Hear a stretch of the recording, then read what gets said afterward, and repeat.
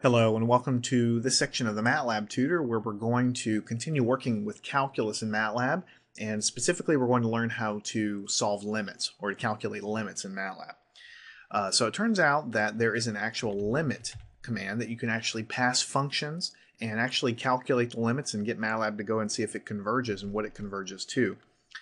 So first, if we're going to do this, it's best to go ahead and define a function. So probably one of the easiest things you can do is let's go ahead and create a function called JSON, and we'll call it an inline function. We'll make it super simple. We'll say JSON is equal to x squared, and the independent variable is x. So there's our function. JSON of x is equal to x squared.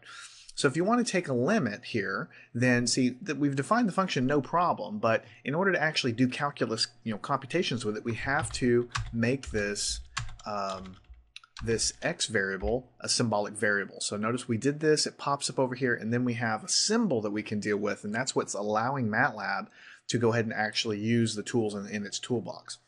So now what we want to do is the limit command. We want to take the limit of the function we've defined, JSON of x, right? Now we have to tell it the limits.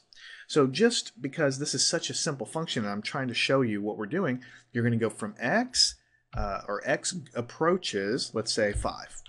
So this is the syntax for this command. Limit, you put the function in first, then you put x, because that's the variable that we're actually calculating in the limit. X goes to 5, or x approaches 5. Now since there's nothing special about this, it's just going to be 5 plugged into this thing. 5 squared is 25. So it's a very, very simple calculation. Let me clear the screen. Let's create a new function. We'll call it f.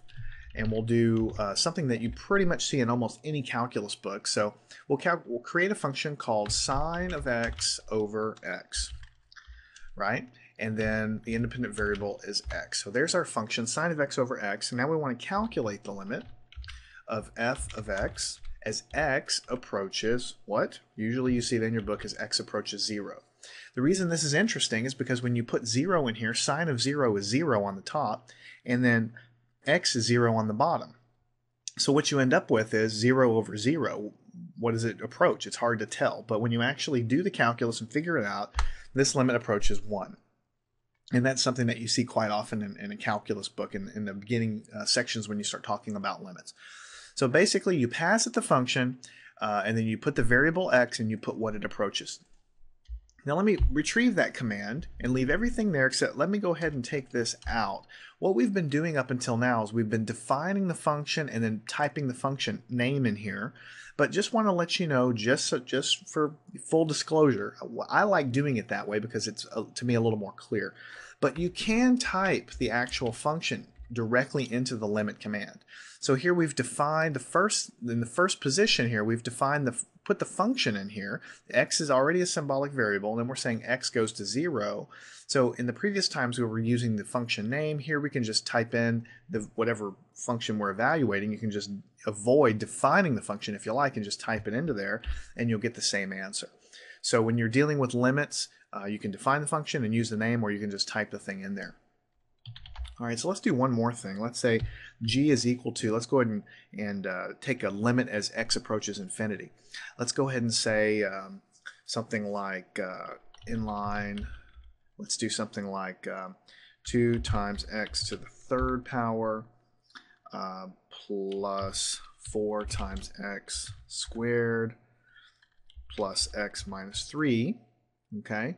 And let's take all this, let's wrap it in parentheses to be explicit, and let's divide by 3 times x to the 3rd power minus 8, like this.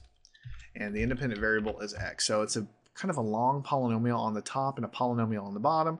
So we're doing g of x here, and you can see what happened here. When I typed it in, I put the quotation here, but I forgot to put a closing quote around my function. So let me retrieve the last command. That's what's nice about that.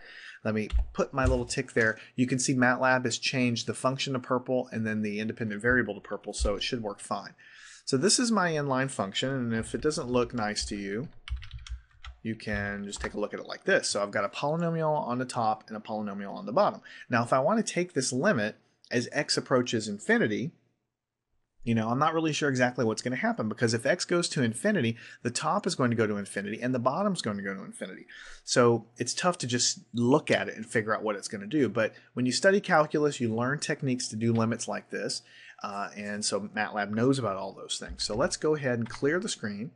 Let's put our g of x function back up there, and let's take the limit of g of x as x approaches. And when you want to use infinity, instead of just typing in a large number, just use INF like this. Okay, because INF means infinity. Anytime you use the words INF in MATLAB, it's going to know that you're trying to use infinity. So we'll calculate this limit, MATLAB will think about it, and the answer is actually a number. Notice that when you go to infinity, the top goes to infinity and the bottom goes to infinity, but they're approaching infinity at a rate that converges so that the total quotient of that guy is actually a fixed number. And you use L'Hopital's rule in calculus to actually figure all that out, but MATLAB knows about all that stuff. It does it all behind the scenes symbolically to figure out what the limits are. So that's basically how you take limits in MATLAB. Define a function, and then you do limit command function as x goes to whatever number you'd like. In this case, we're defining a function and then putting the label there. You could just type the expression here if you like. That's fine too. It's just whatever you're using and whatever you're more comfortable with. I like defining the function because I just think it's cleaner, but just practice it yourself. Get comfortable with it, because calculating limits in calculus is something you use quite a bit and something that will, aid you as you solve your problems and do your projects moving forward.